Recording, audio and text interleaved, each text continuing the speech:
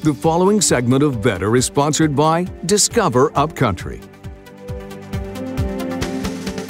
Hi, I'm Cherish Benton with Better Carolinas, and joining me is Meg Pearson from the Upcountry History Museum. She's here to tell us about an exciting exhibit that's going on through June 12th. Tell us about it.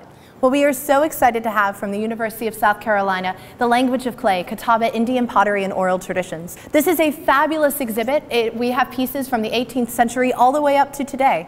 Wonderful, and I understand this is a multi-generational affair? It is. In fact, if you talk to a lot of the potters today, they'll say that they grew up watching their grandparents and their parents make the pottery and learn from them. Wonderful, and I guess each piece tells a story, right? It does. In fact, if you look at some of the pieces, you'll see that they have very distinct stories reflecting some of the folklore traditions. Wonderful, and which one is your favorite? Well, my favorite is the frog and snake pot, which reflects the story of when the frog was surprised by the snake, and the snake tries to charm the frog, but eventually eats him.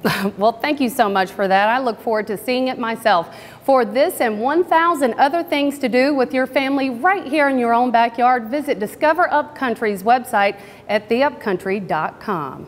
Stay tuned. There's more Better coming up.